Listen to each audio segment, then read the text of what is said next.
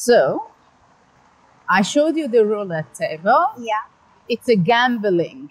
Like when I went to Monaco, it was like full of gambling buildings. Yes. And then I wasn't allowed in because I was under 18. Oh, you know, I was several times playing chess in Monaco before I could go in. This is Judit Polgar, the all-time best female chess player in the world and a legend of the game. At one point, she was in fact number 8 in the world, and the Hungarian chess queen has defeated 11 world champions, including Magnus Carlsen, Garry Kasparov, and Viswanathan Anand. Today, she has invited 9-year-old Bodhana to her chess education center in Budapest. If I have to pick any year of my career, then 88 is the year. That was a special year for me in 88 because that was the Olympiad, that was the under 12 I won, and I won another 6 or 7 tournaments. So that was the big milestone. And I have some more trophies, medals, but you have also quite a few, no? Bodhana is currently the highest rated player under 10 years old in the world. Perhaps you have already heard about her. She beat a former English chess champion in a generation match when she was only 8 years old. A chess princess, Bodhana dreams about reaching as far as Judit, and even beyond.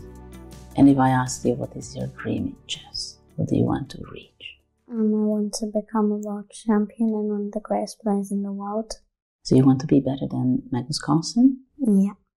So if you have to visualize your road, can you tell me, just shortly, how you will reach that? I think I'll just keep on correcting my mistakes and just keep enjoying it instead of stressing myself. And you go on and on and on. Yeah. So what age will you be, you think, when you reach your goal? I want to be the youngest grandmaster as well, so I want to become grandmaster. That would be like around 12. I was the youngest grandmaster at the time when I became a grandmaster. I was 15 and 4 months. At that time it was very young because I broke Bobby Fischer's record also. But by now, age 12 is just a good age to have that. Well, it's a great joy and music to my ear that you want to excel in the open section, because I think this is the road to get the best chess player you can be. Because you have to play with the players who gives you the best and biggest challenges. That's how you can improve your chess. And then you have a choice to make, to fight on in a game or agreeing to a draw. Which one you prefer? I prefer fighting until the end. Fighting until the end. So you're not afraid that you're going to make a mistake? I haven't. That's very important. And this was, I think, my strength also, that I won enough games that I had my self-confidence and I was going all the way out in a game.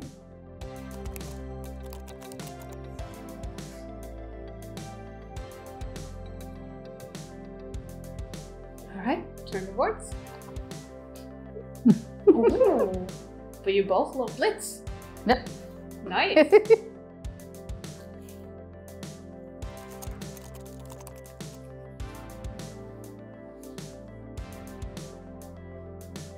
And turn.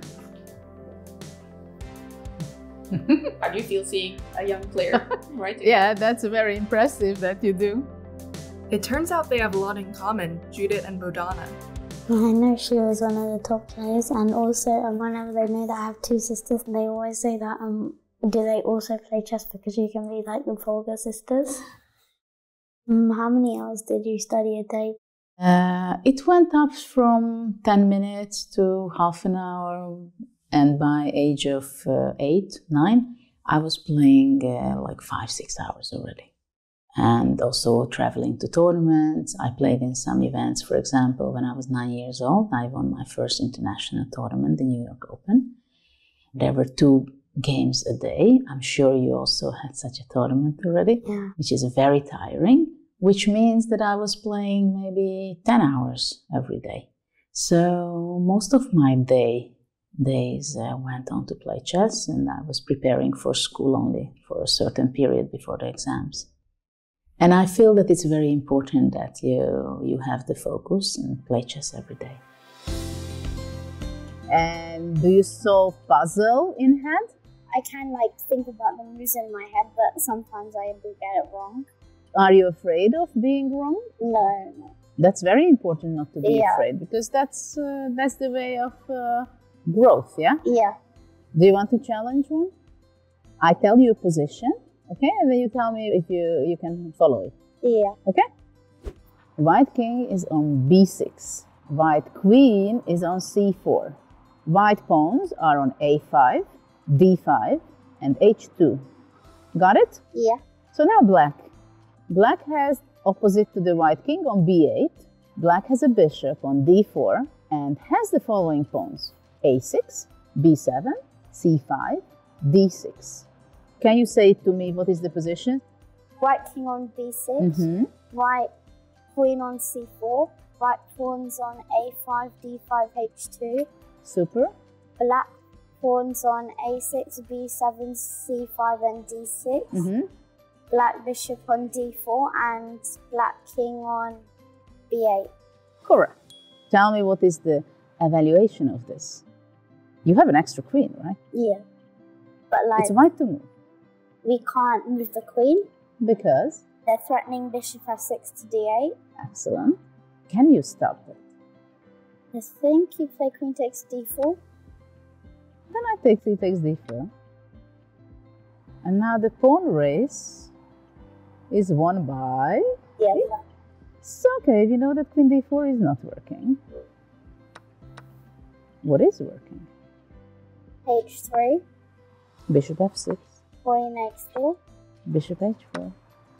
So that's stalemate. Stalemate, yeah. So what is Judith's secret to going from prodigy to legend, from chess princess to chess queen? Well, I think it is very important to have your dreams really the most important, because there are so many things nowadays that it can deflect your attention, your thoughts, that to be very, very good on the top, you have to stay focused. And of course, it's one thing what a child can do. And of course, the other part is the family, what they can give to the children. And I think this is very important, that the family give all the support, all the appreciation of the results and dedication and effort, what someone like Bodhana is doing also. And of course, to keep the love for the game, what you do is very, very important, because then the engine inside you is on a much higher speed. John Spillman, he used to give me stalemate puzzles. Like every week, he used to give me homework, and they were mostly by Cobble, Ring. Okay, They were Kubo was also my favorite. Yeah, so he always did like mainly stalemate puzzles. So yeah. Oh.